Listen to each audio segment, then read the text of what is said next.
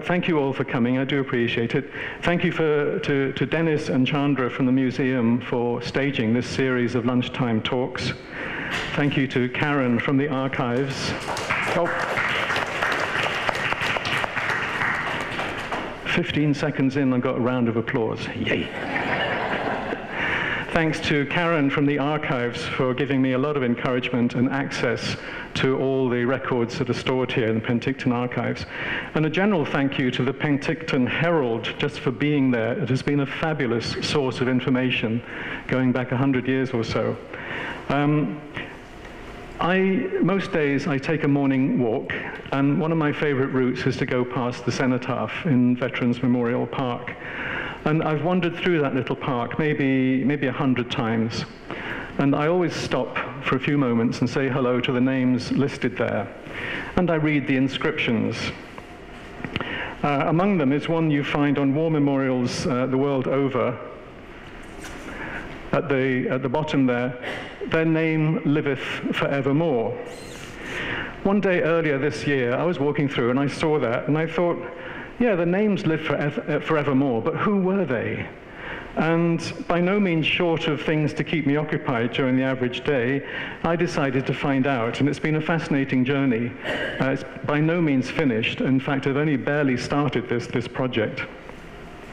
As Chandra just said, I've always had a great interest in history. One of my hobbies is genealogy, looking up family trees and stuff. And I'm also a professional accountant. Hurrah! The first two of those, I imagine you could see as being relevant to a project like this, history and genealogy. But what on earth has being an accountant got to do with this sort of project? Well, I always say that the job of the accountant is creating order out of chaos. Accountants do it with numbers, historians do it with historical facts and little snippets of information, but the process is pretty much the same, and it's one that I enjoy very much. My talk today will be in two parts. The first is a history of the Cenotaph itself, and then I will share with you what I've been able to find out about two of the names listed on the Cenotaph. So the Cenotaph, here it is, looking solid, beautiful, and permanent. But I wonder how many of you know that it started its life somewhere completely different, not where it is today. On the 12th of December 1918, with the echoes of the guns still sounding in the battlefields of France, the Penticton Herald reported that a committee had been appointed to assess suggestions for a memorial to those who lost their lives in the Great War. Will it be a park? Will it be a building? Or something else? The committee was to report back to the council, and then the recommendations would be laid before the public. One idea was to turn the area between Nanaimo and Westminster and Martin and Winnipeg into a park. And that's, you see outlined in red, that's the area we're talking about. That would have made a public space bigger than any of the parks we currently have in the north end of the city. Another idea was to build a library on a municipal property at the corner of Main Street and Fairview Avenue. Discussion at this meeting was lively and energetic, said the newspaper. The proposer of the park idea said that such a memorial would prove a lesson to future generations and promote good citizenship. That's what parks are all about. As for the Main Street and Fairview proposal, the theme, there was a suggestion that it include a fountain, a monument, and a bandstand. And the public meeting was called for Friday, 10th of January, 1919. On the eve of this meeting, the library idea had expanded to a two-story building that would include not only the library, but also a gymnasium, a reading room, an assembly hall, and a museum. Does that sound in any way familiar? And this is 1919 we're talking about. Attendance at that meeting was rather thin. So another public meeting was called for 3 weeks later in the council chamber. Every citizen was urgently requested to attend, said the insert in the Penticton Herald. Although this meeting was well attended, the Reeve, now that's a wonderful medieval sounding name, the Reeve, it means the mayor, but it's the name from which we get today's sheriff, being the Shire Reeve back in the medieval England. The Reeve reported that responses to a questionnaire that had been sent out was disappointing. 750 forms were sent out to citizens seeking their views on what the memorial should be. Only 130 were returned, and the responses were very mixed. In exasperation, the Reeve announced that the whole project should be shelved for the while. Ain't that just typical? Too difficult, let's move it to somewhere else.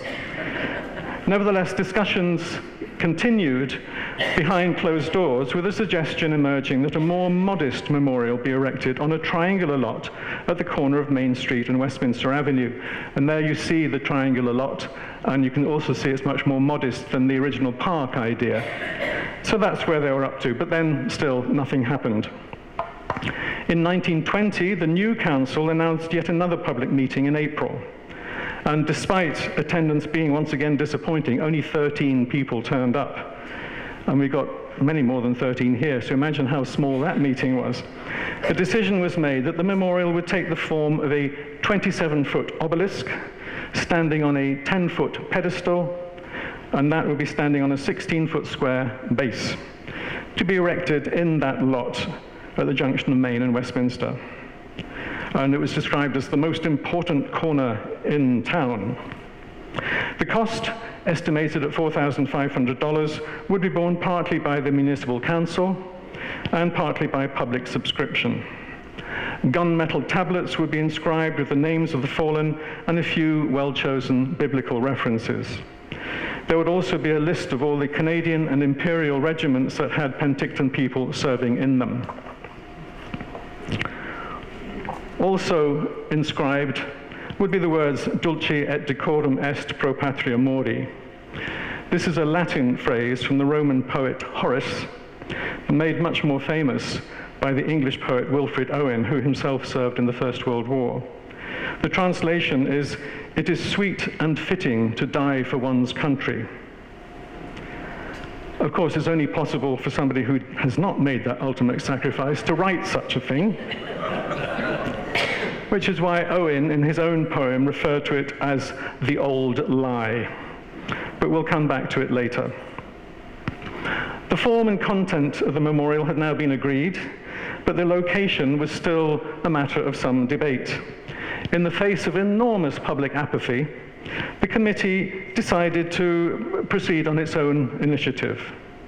And on May the 6th, 1920, it was announced that the final site for the obelisk was now to be this triangular plot, owned by the city opposite the high school. This location was considered to be less obstructive than the downtown proposal, and we certainly don't want a war memorial at that time to be obstructive of anybody, and would prove an inspiration to generations of school children who would be just attending school just over the road. The cost was now estimated at between $4,500 and $5,000, of which the city agreed to put in $1,000. Money started to come in, but very slowly. The committee instituted house-to-house fundraising, knocking on doors, asking for money. But by mid-June, only half the required amount had been subscribed. Nevertheless, on 11th November 1920, Armistice Day, the new monument was unveiled. The final bill rendered by the manufacturer in Vancouver amounted to $4,565 plus 2% sales tax, $91.30. But there was still a shortfall of between $200 and $300, which the city paid for. But the Penticton War Memorial was now finally a reality, and every Armistice Day thereafter doing the job for which it had been created. It also hosted a few other commemorations, such as the anniversary of the Battle of Vimy Ridge, which is a key element of Canada's contribution to the fighting in the First World War. Touchingly, in 1923, a bride placed her wedding bouquet there, stopping the car in which she and her husband were heading off to their honeymoon. In 1924, an editorial in the Penticton Herald referred to a letter received from a war veteran of distinguished service.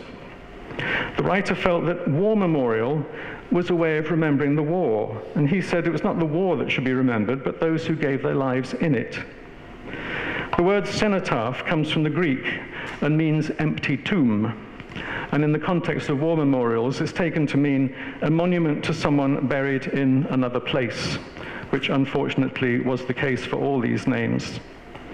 The writer suggested, therefore, that this title should be more appropriate and more in keeping with the honor and dignity of those whose memory it is to perpetuate. He had a point, because later in the year, the Herald announced tributes laid on Cenotaph on Armistice Day. So ever since then, it has been a cenotaph, not a war memorial. Less known than the monument... Less known than the monument itself was a gun that had been placed there, perhaps as a defiant symbol. This German artillery piece, captured by Canadian soldiers, had fallen into disrepair. Its metal parts were rusting, and the wooden mount was rotting away. A government official in faraway Ottawa, now he obviously didn't walk past this, he must have been tipped off by somebody, but this official wrote to the city in 1936, requesting immediate action to repair the damage. But the unfortunate weapon was to suffer an even worse fate. In 1942, with the Second World War very much underway, without fanfare or ceremony, the Herald reported, the old war trophy was taken off to the salvage freight shed as part of Penticton's contribution to the national campaign for salvaging scrap metal. So that was the end of the German artillery piece. But interestingly, a second trophy came to a similarly useful end. There was a German trench mortar, which had stood in the Penticton Canadian Legion Hall. And this was dismantled with a sledgehammer at the hands of Reginald Atkinson, president of the Legion branch, and of whom a little bit more later. As a noted collector of such things, it may well have been Atkinson who tipped off the official in Ottawa about the rotting cannon that had been standing next to the cenotaph. Tragically, even before the new conflict was finished, attention was turning to how best to honor those who had already died and those who would inevitably do so before peace reigned once more. By 1944, a list of 58 names had been collated and published in the Herald under the headline, "Their Name Liveth for Evermore." Among the names was that of Dennis Beams, an Air Force pilot who lost his life in February 1944. One can only imagine what was going through the mind of his father, the Reverend W.S. Beams, the Legion's chaplain, when he led the memorial service later that year. As had happened a generation earlier, a number of suggestions were put forward as to how best to honor those who died in the second conflict. In 1947, it was agreed to place a bronze plaque on the cenotaph and that the Legion obtain an accurate list of names. After much canvassing in the press, a final list of 78 names was published. Bronze plaques were made and installed in time for that year's Remembrance Day commemoration. The Reverend Beams once again officiated, but this time he was comforted by the fact that his surviving son, Sub-Lieutenant H.W. Beams, had the honor of sounding the last post.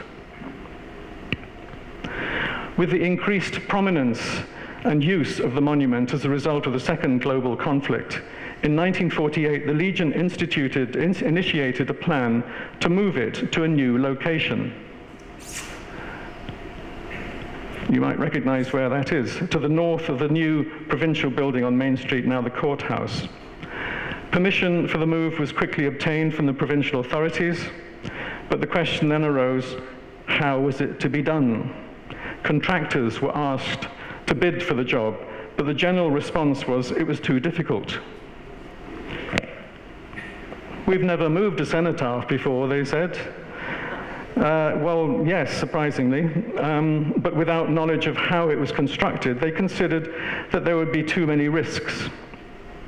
Eventually, a contractor was found and willing to do the job for $1,000 with a guarantee that it be finished by the all-important date of 11th November. As city crews started work on the concrete base, Mr. F.O. McNeil, proprietor of Penticton Monumental Works, felt the pressure rising. Could it be moved in sections, or would the whole thing have to be lifted as one? It was estimated to weigh about 5 tons. Would it fall apart? The only way to find out was to try. Fortunately, it was discovered that this monument could be separated into pieces, albeit of 1 or 2 tons each. No crane was available, so instead Mr. McNeill used a large shovel. And this thing that looks rather like a dinosaur is a shovel. Imagine clearing the snow from your yard with one of those. Wouldn't it be fun? The move and reassembly was completed in time for the 1948 Armistice Day commemoration, with the Reverend W.S. Beams once again officiating.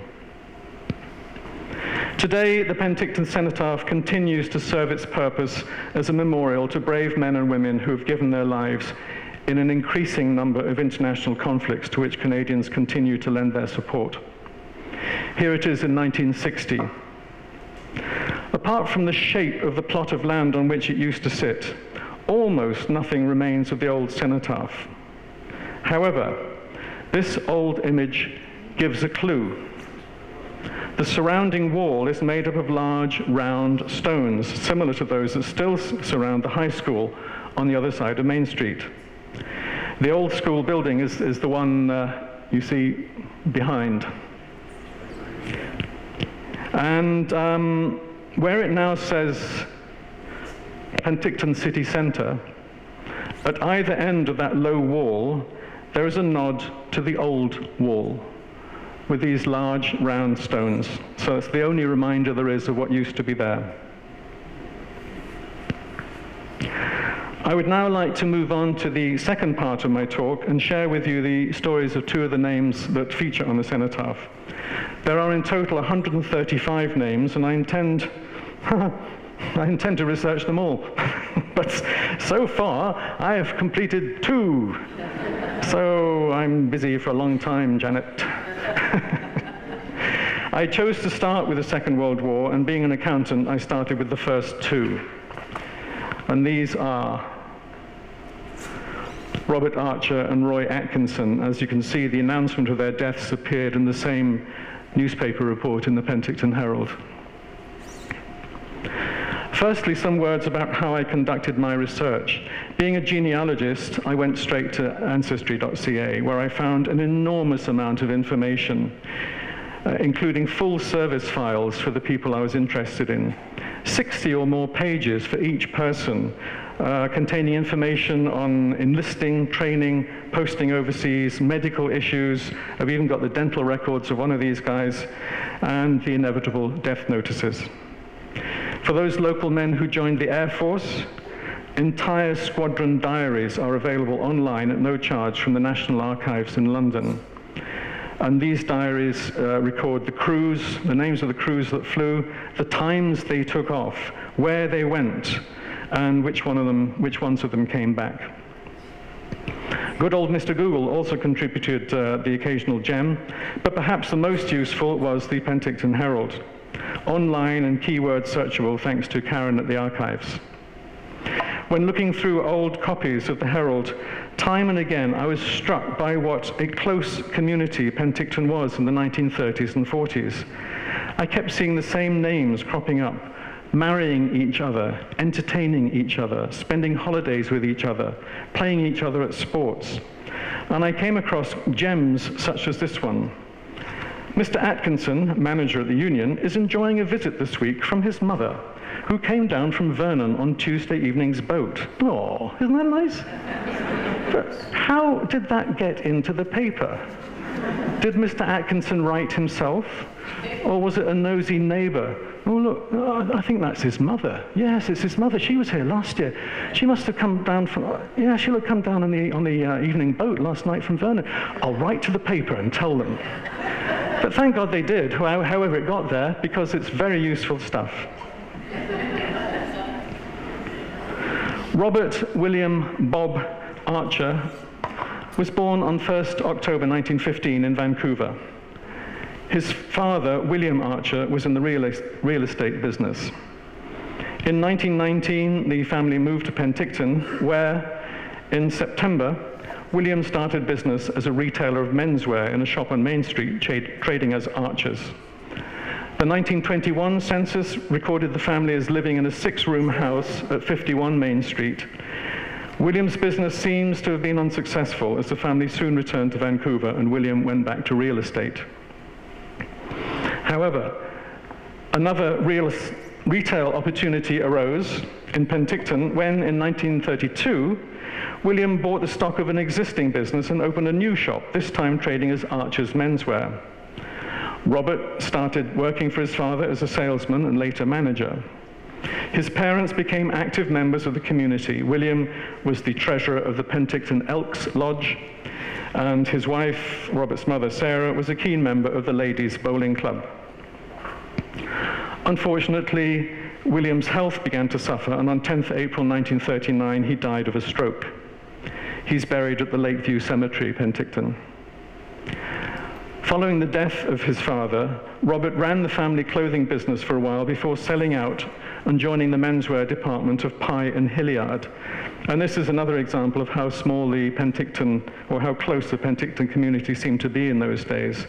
The partners of this business were F.G. Pye and W. Brock Hilliard, whose son, Donald, a trooper with Fort Garry Horse, is also inscribed on the cenotaph. He was killed on 6 June 1944 in the D-Day landings. With his new employer, Robert's experience with his father's shop and his higher diploma in accountancy gained from LaSalle College in Vancouver enabled him to work both as salesman and as a bookkeeper. On 8 February 1940, it was announced that Robert had become engaged to Penticton girl Dorma Noel McQuiston. They married on 21st March. Dorma's brother, Bruce, a sergeant with the 9th Armoured Regiment of the BC Dragoons, was killed in Italy in December 1944, and his name, as you can see, is also on the cenotaph.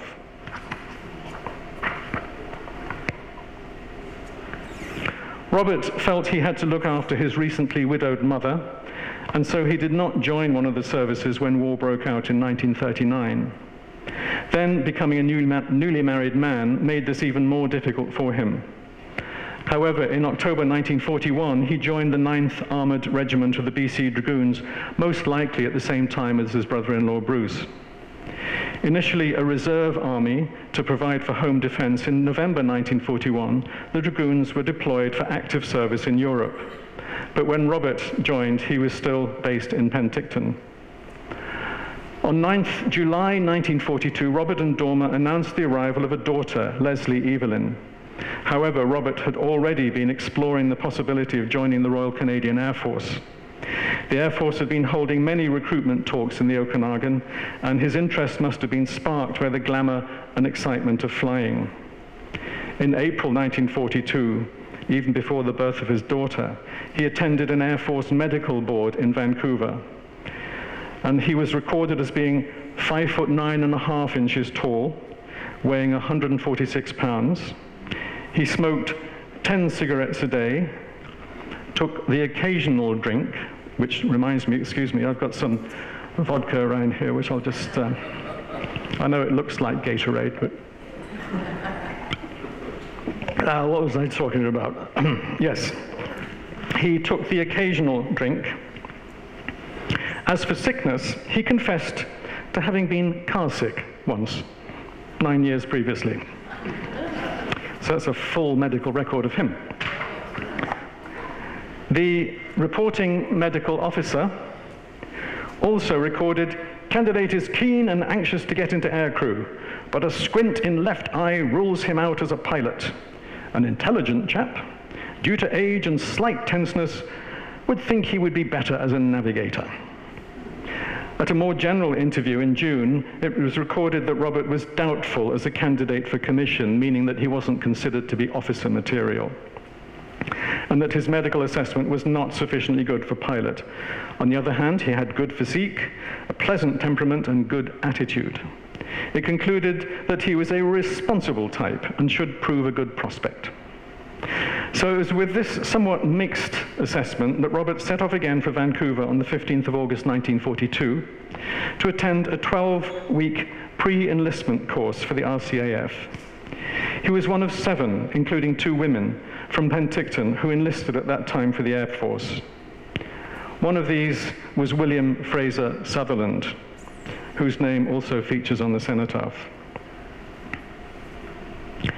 By then, the war was in full swing and aircrew were desperately needed, but there was much training to be undergone before Robert could go and play his part. Canada, being a long way from the front line, provided many training facilities for Allied airmen, so it was natural, therefore, that Robert should conduct his initial training in this country. Having completed his course on 2nd November 1942, he was transferred from Vancouver to No. 3 Manning Depot in Edmonton. This was where military life really started.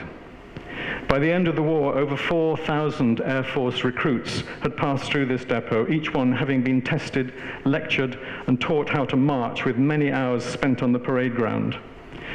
It was here that Robert would have been issued with his uniform, boots, socks, and everything else that an airman needed, apart from his own aircraft, of course. He would have learned how to iron his clothes, spit polish his boots, polish his buttons, shine floors, and clean toilets. And for this privilege, he was paid $1.30 a day.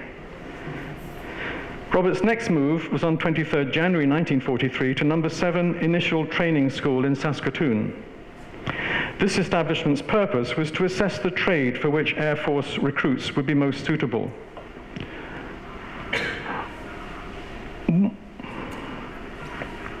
Yep, Robert did well, coming 6th out of 116 in his class. The official report notes that he was a good type airman, keen for air crew and action.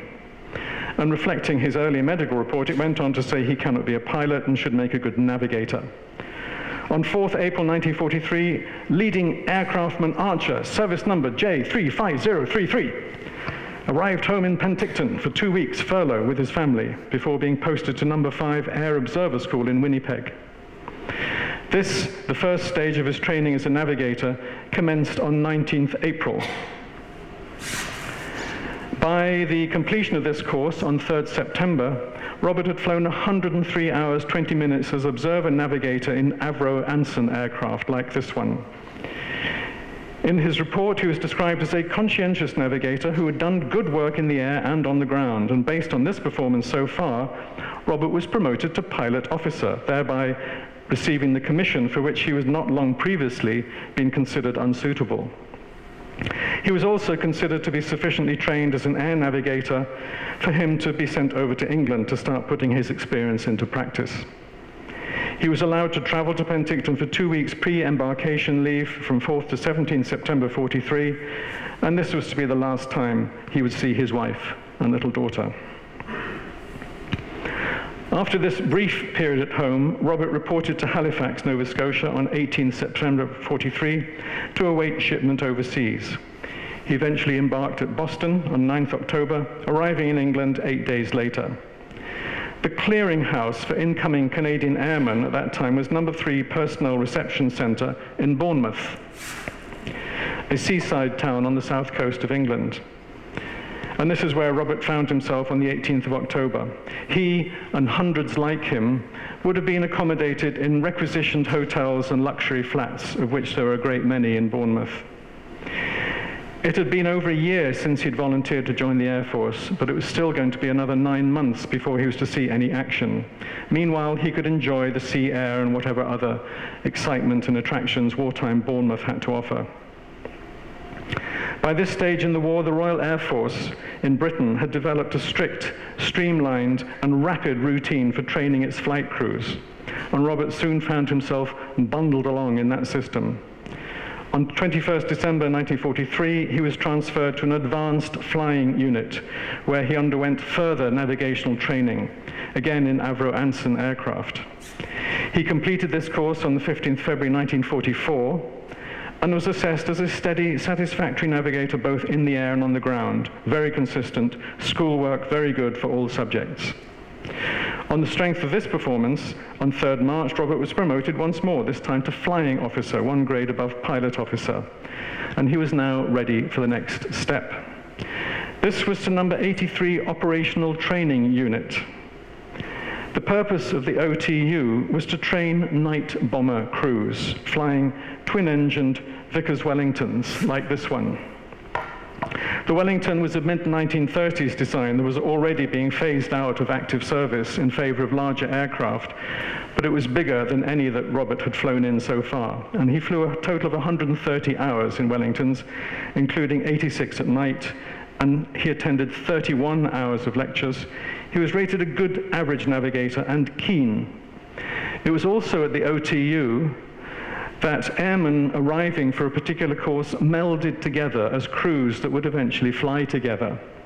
This was done by natural selection, meaning men formed their own teams centered around the pilot with people they felt they could get on with.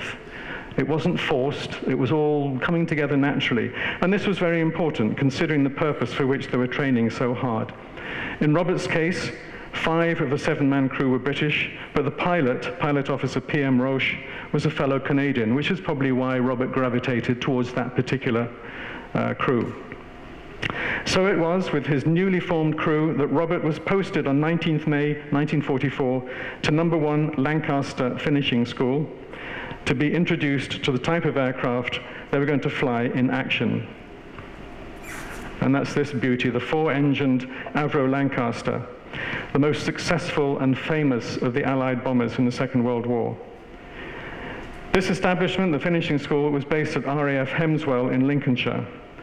Being relatively flat and underpopulated, and within striking distance of Germany, Lincolnshire was home to more than 50 RAF stations during the war. Robert and his crew now received intensive training for the first time on the actual aircraft that they were to fly into combat. 7 weeks were all they were given before they were being posted to their first squadron, operational squadron, number 550 squadron at RAF North Killingholme, 30 kilometers away on the Lincolnshire coast. And here you can see North Killingholme. This is the diary of this Air Force station. And from number 1 LFS, Lancaster Finishing School, on 8th of July, PM Roche and his crew, including R.W. Archer as navigator. So he's recorded in their records as arriving on the 8th of July. Robert's first operation, now I don't expect you for a moment to read this. I'm showing it only to overawe you with the amount of detail that you can get in these records that are kept at the archives in London. Robert's first operation, which is described here, and the operation is the term, a sort of euphemistic term for a bombing raid on enemy territory, was on the night of 19th July 1944, and that's the record for this particular operation, 19th July. The target being a large synthetic oil plant in the Ruhr industrial area of Germany. Raids such as this one demanded hugely complex logistics, often comprising up to 1,000 aircraft, the movements of each one carefully coordinated and controlled, and requiring a great deal of skill from the navigators. Of the 16 550 Squadron Lancasters that took part, all but one returned safely. He flew operations on the 20th, 23rd, and 24th of July. After a few days' break from bombing activities, in the late evening of Friday, 28th July, Robert and his crew took off for their 5th operation, a return to Stuttgart. 16 of the 18 squadron aircraft involved returned safely. Robert's was not one of them.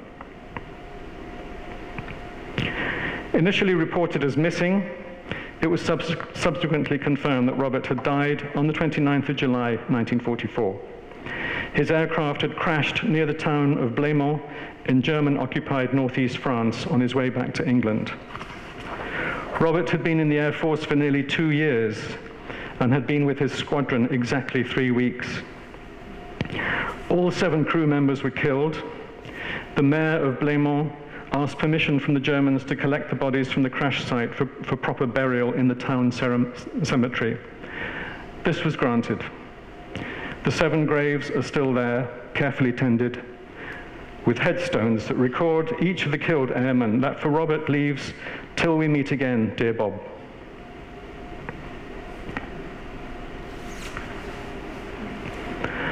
Roy Vickers Atkinson was born in Penticton on 10th October 1922. A few days after his 20th birthday, he presented himself to the recruiting office in Vernon, where he underwent the usual medical examination. This being successful, on 9th November 1942, he returned to Vernon and was sworn in as a private in the Canadian Army. In this, he was following in his father's footsteps, and I'm going to diverge a little bit now and tell you something about his father, because his father is quite important to the room that we're sitting in right now. Reginald Noel Atkinson originated from Vancouver, where he was born in 1897. By the time he was 13, the family had moved to Penticton. He was the eldest of 3 brothers. Reginald's father had been working as a railway postal clerk and came to Penticton as the town's postmaster. He also planted an orchard in his property and operated a small fruit packing business. And it was probably for this reason that Reginald described himself as a fruit grower when he volunteered for active service on 17th of January 1916. He had already been a member of the 102nd Rocky Mountain Rangers for more than a year. And here he is with H Company of the Rocky Mountain Rangers in front of the Incola Hotel in October 1914. And he is that one. This body, headquartered in Kamloops, had been placed on active service in British Columbia in August 1914, less than 2 weeks after the outbreak of the First World War. Although it contributed to Canada's fighting units in Europe, the main function during Reginald's time was staffing internment camps and guarding bridges in the interior of BC. As soon as he was old enough, Reginald went to Kamloops to join the regular army. His attestation paper shows that he was placed in the 172nd Battalion Canadian Expeditionary Force. This had become a well-trodden route for Rangers men to follow. The commander of the battalion was Colonel John Vickers. The colonel's son, Desmond, was also in the battalion and was of similar age to Reginald, and it's very likely that the two met while Reginald was in Kamloops. After initial training in Canada on the 25th of October 1916, Reginald embarked at Halifax for England on the Cunard liner SS Mauretania, arriving there 6 days later. On 7th December, almost a year after enlisting, he arrived in France, joining the 16th Machine Gun Company, 54th Battalion, and he was in the field 16 days later. He would have been with the Canadian forces at the pivotal Battle of Vimy Ridge in April 17, where so many of his countrymen died. And this was followed by the much more protracted Passchendaele campaign from July to November 1917. It was here, towards the end of that battle, that Reginald was wounded. On 14th November, a shell exploded close to where he was, leaving him with a piece of shrapnel in his thigh. His wound was serious. Family tradition has it that he was pulled from where he fell by a man named Vickers. It may well have been Desmond Vickers, who was by that time a lieutenant and had been awarded the DSO for his part in the Battle of Vimy Ridge. Reginald spent a year recovering from his injury, first in France and then in various hospitals in England. On 28th March 1918, he was moved to Princess Patricia's Canadian Red Cross Hospital in Bexhill-on-Sea in Sussex. And it was here that he was tended by a nurse called Catherine Daisy Gillam. 9 months later, on the 26th of December 1918, they were married. But it was still to be 8 more months before Reginald was recovered enough to be sent back to Canada. He was eventually discharged on 23rd August 1919, described as permanently unfit. Roy was born in 1922. And given the middle name Vickers after the man who dragged his father from danger at Passchendaele. Roy, his parents, and his 2 older sisters, Doris and Mildred, by 1931 were living in a 4-room house in Okanagan Avenue, Penticton. Reginald's horticultural interest, remember he had a fruit orchard in his yard, his horticultural interest flourished, and he won prizes for his potatoes, carrots, parsnips, beets, and marrows. Roy, for his part, attended Penticton High School, where he complemented his studies with musical performances and recitals. At a commemoration of the anniversary of the Battle of Vimy Ridge, Roy presented a comic skit while his sister Mildred gave a solo vocal performance, accompanied by Marion McQuiston, of the same family as Bob Archer's wife. Roy and his sister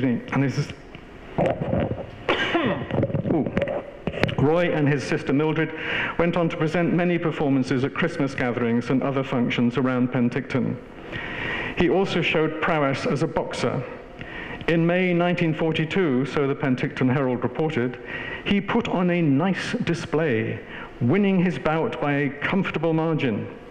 At the same event, he took on an opponent in a bout of blindfolded barrel boxing. Now, this is not the man we're talking about, unfortunately, and they're not even blindfolded. But they do have barrels, and the purpose of this sport, if you can call it a sport, was that each contestant tried to box the other while having a large wooden barrel hanging from his shoulders, rather like Tweedledum and Tweedledee. The paper described it as a laughter getter, and it only ended when one of them fell over, because being blindfolded and stuck in the middle of a wooden barrel, it was impossible to stand up again. Once he left school, Roy found temporary employment with the Penticton branch of the Provincial Forestry Department, and as he was a keen fisherman and hunter, he was also secretary of the Junior Fish, Game and Forest Protection Association. However, military matters also featured in the lives of the young Atkinsons. Roy joined the Sea Cadets. By 1942, aged 20, he had risen to the rank of warrant officer, and it was in this capacity that he lowered the colours at the Gyro Park flagpole at the end of that year's Dominion Day commemoration. It was not long after this photograph was taken that Roy made his trip to Vernon to enlist in the army. Initially taken on as a private, he was soon identified as suitable for a tank regiment, and on 20th November he was sent for initial military training.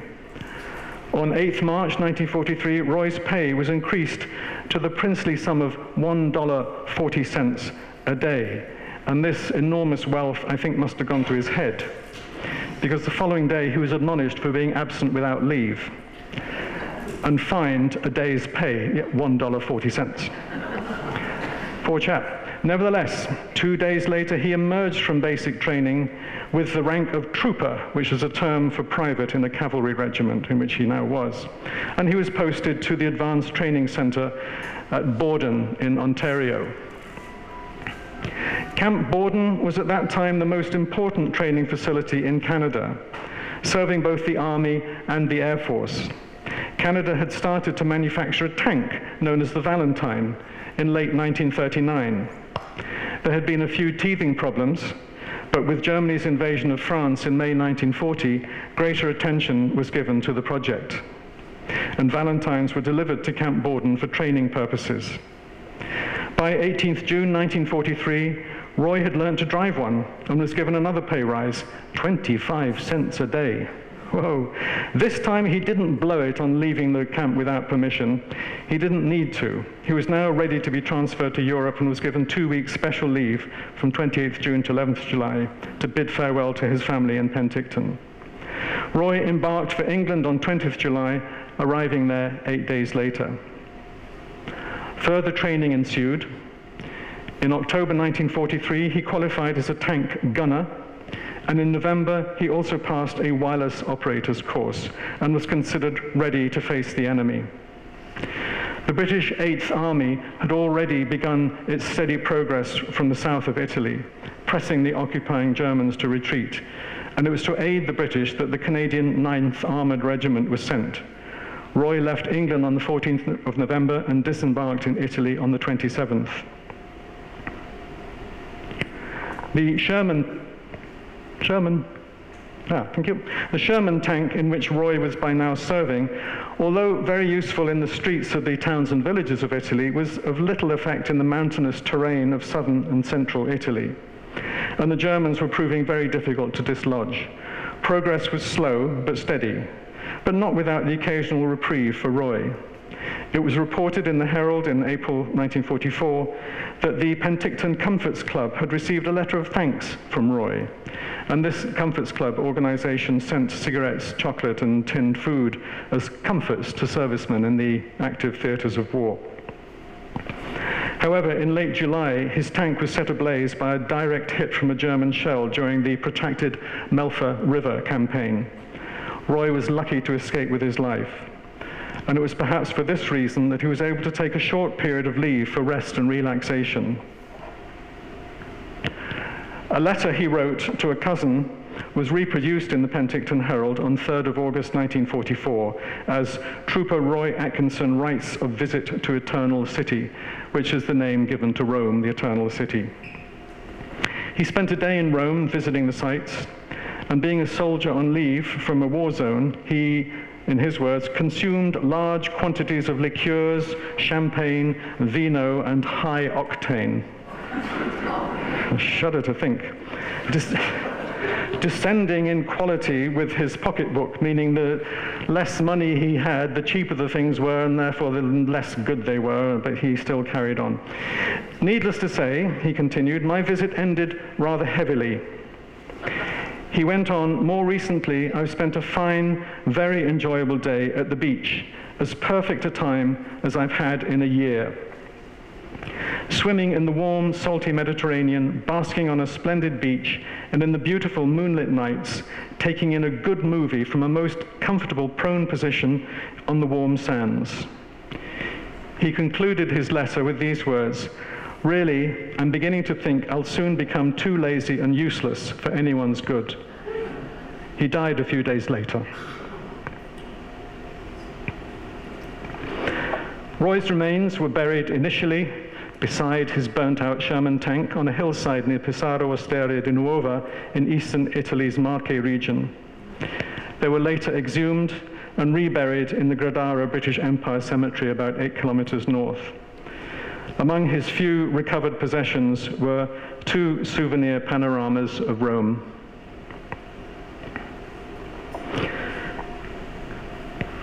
After the war, now I don't have a later picture of Reginald Atkinson, but I do have his signature, so that will have to do. After the war, Reginald Atkinson continued to be involved in military matters. He had already, in 1941, been appointed president of the Penticton branch of the Canadian Legion. In 1942, he became chairman of the local civilian recruiting committee. The following year, he was appointed commander of the Penticton District Pacific Coast Militia Rangers, a body that fulfilled a home guard or a sort of dad's army role for men who were not eligible for active service. In his Legion capacity, Reginald was also responsible for the annual Armistice Day commemoration, when, in 1944, he would have had to read out the name of his son as one of the fallen.